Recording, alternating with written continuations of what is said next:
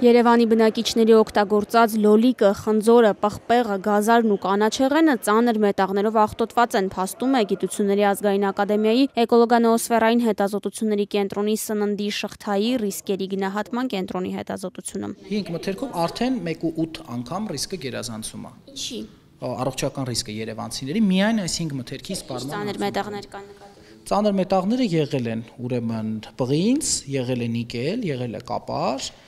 ուրեմն եղել է մկնդեղ, եղել է սնդիկ եւ կադմիում։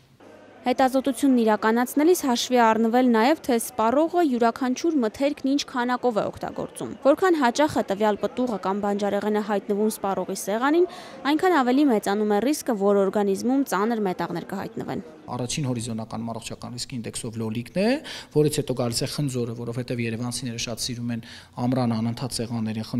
խնձոր դնել, որից հետո գալիս է պղպեղը, հետո կանաչեղենը, հետո գազարը։ Այստեղ եւս, եթե ուշադրություն դարձնեք, ռիսկը ավելի շատ առաջանում է ըստ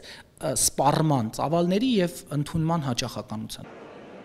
Երևանում ուսումնասիրությունները դեռ շարունակվում են, մասնագետներին հատկապես հետաքրքրում է ամռանը մեծ ծավալներով սպառվող ձմերուկի ու սեխի բաղադրությունը։ Եվ եթե մայրաքաղաքի դեպքում հետազոտությունը չի որոշում, թե որտեղ է աճեցվել ծանր մետաղներ պարունակող մթերքը, մեկ այլ ուսումնասիրություն փաստում է պտուղ բանջարեղենի աղտոտվածություն հստակ վայրում։ Խոսքը Սյունիքի մարզում պղնձամոլիբդենային հանքի Արծվանիկի պոչամբարի հարևանությամբ գտնվող Սյունիք գյուղի մասին է։ Մշակաբույսերում հայտնաբերվել է պղնձի, մոլիբդենի, սնդիկի ու մի շարք այլ ծանր մետաղների թույլատրելի սահմանային խտության գերազանցում։ Առաջի հատվածում թույլատրելի շեմը գերազանցում է 4 անգամ, իսկ այն լոբին, որը արտադրվում է հենց լեռնահանքային շրջաններում հաշահագործվող տարածքների մոտ, կարող եք նկատել, որ մինչև 25 անգամ առողջական ռիսկը գերազանցում է։ Ծանր մետաղներով աղտոտված սննդի օգտագործումը կարող է հանգեցնել առողջական մի շարք խնդիրների, այդ թվում քաղցկեղի առաջացման։ Մոլիբդենը անտագոնիստ է երկաթի օրգանիզմում եւ այն կարող է օրգանիզմից դուրս մղել երկաթին։ Եվ եթե դուք ունեք մետաղական բարձր գործոններ, մասնավորապես կարող է լինել ընդհուպ ուռուցքածին ռիսկ, տեսեք ինչու է խնդիրը։ Քո պատճառը ոչ թե երկաթի պակասն է, այլ մոլիբդենի ավելցուկը, որը որ երկաթին դուրս է մղում։ Համայնքների խոշորացումից առաջ Սյունիք գյուղը ղեկավարած Սամվել Սարգսյանը 2013-ին մեկնարկած ուսումնասիրությունը հնացած է համարում։ Հավաստիացնում է, որ Պոչամբարից ընդամենը 1 կիլոմետր հեռու գյուղում աղտոտված հողեր այժմ չկան։ Նա այդ հողերը ջրվում է մաքուր ոռոգման ջրով։ Այդ ով նման պանիկա անում, ոչ հավատաց եք ոչել նրանց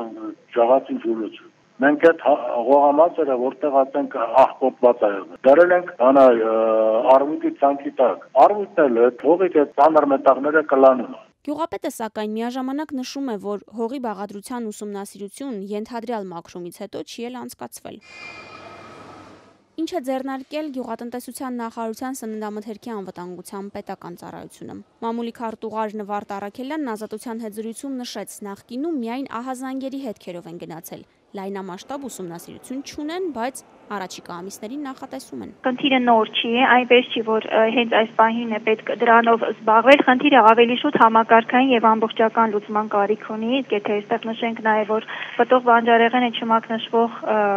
մթերք է եւ վաճառում է չմակնշման, այստեղ տարանջատման խնդիր է գալիս։ Մենք այդ ձեր հարցերին կպատասխանենք մոնիտորինգի ամբողջական պատկեր եւ արդյունքներ ունենալուց հետո։ Ինչպիսի փոփոխությունների է ենթարկվում հայաստանցիների օրգանիզմն աղտոտված սննդի օգտագործումից հետո։ Կա արդյոք նման հետազոտություն։ Առողջապահության նախարարությունից Ազատությանը խոստացան պատասխանել ավելի ուշ։ Մինչ այդ սննդագիտության դոկտոր Դավիթ Պիպոյանը մատնանշելով Երևանում անցկացրած ուսումնասիրությունն ահազանգում է։ Եթե ավելացնենք նաև ձմերուկը, ավելացնենք նաև սեխը եւ նաև համադրելով մեր այլ հետազոտությունների համար, ասեմ, որ երևանցիներին սպառնում է ոչ առողջ հասարակություն ընդամենը հաշված տարիների ընթացքում։